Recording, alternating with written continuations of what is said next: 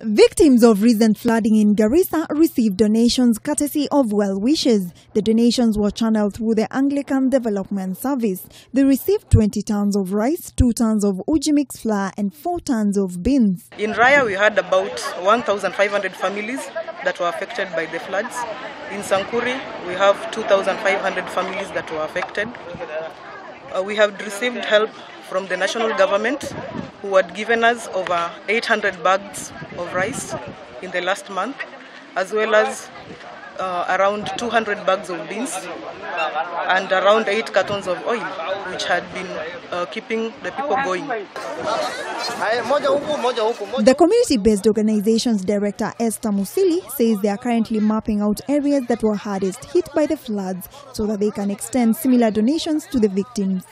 Ilikuwa ni wakati wa floods, tukakuta watu wameathirika sana, na tukishirikiana na leaders tumeambiwa ya kwamba ni kama 4,000 ya households ambao wako affected.